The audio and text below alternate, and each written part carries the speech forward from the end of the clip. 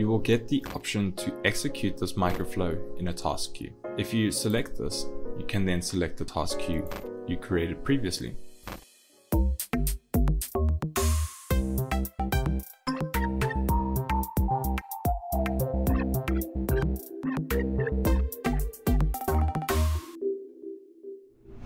Multithreading is the ability of a CPU or processor to execute multiple actions at the same time. It can have many benefits like making your app more responsive and increasing performance, but it also has several things to keep in mind when using it. That's why today I'm going to be showing you how to make your Mendix 9 app multi-threaded.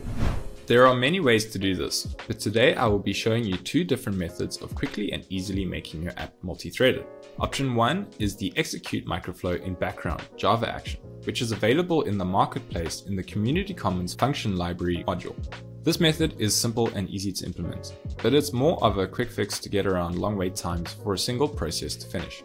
Option 2 is the new task queue, which is built into Studio Pro 9. This replaces the older method of the process queue, which is also a marketplace module, but that method is only for Mendix 8 and below.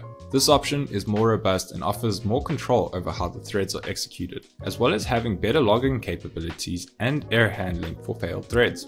Okay, so for option 1, to get started, you have to go to the marketplace and download the Community Commons module into your project.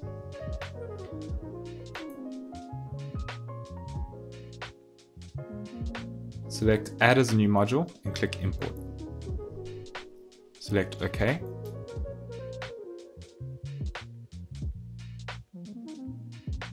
And select OK again to finish. Okay, so then you can now use the execute in background microflow. Simply add an action to your microflow. Select Java action. Look for execute, microflow in background. Now this expects the microflow you wish to call, and in this scenario it is the send confirmation email one. We can just copy the name from here.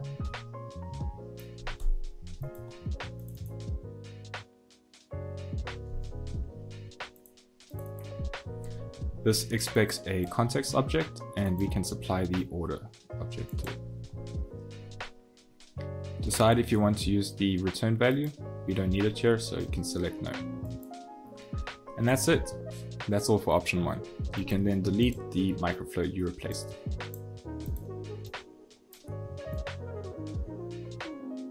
Okay. So for option 2, using the new task queue feature, which is now part of Mendix 9, to create a task queue is quite easy.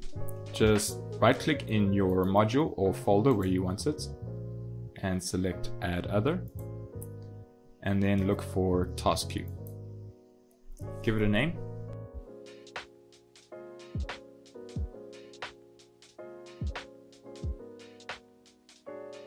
And select the number of threads that you want to be executed in this task queue.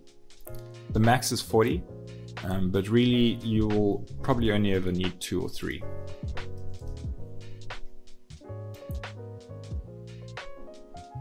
Okay.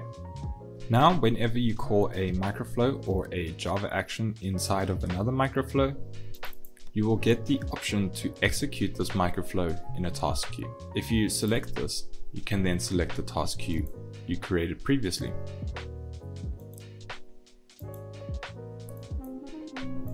Now, when this microflow executes, it will execute on its own unique thread at the end of this transaction. This option is also available in Mendix's Java API, so you can also execute other actions and microflow from your custom Java actions in another thread. Finally, there is the Task Queue Helpers module available in the marketplace, which contains a bunch of overview pages to monitor and administer your threads. But there's also several things to consider when using multi-threading in your application. Number 1, the more threads you create, the more load you put on your app. Too many threads can slow down your app significantly. Normally 2 or 3 is plenty. Number 2, the threads always execute in a first in, first out order, but you can't actually guarantee the order they will trigger in. So make sure that no thread is dependent on the data from another thread. Number 3, Any objects used as parameters need to be committed before the thread is created. Number 4. A new thread will only trigger after the transaction is called in. This is because it's not possible to create new threads in the middle of a transaction. Multithreading is a powerful tool in any developer's toolkit, but with great power comes great responsibility, and you should always be careful about how you use it. That's all for now. Go make it.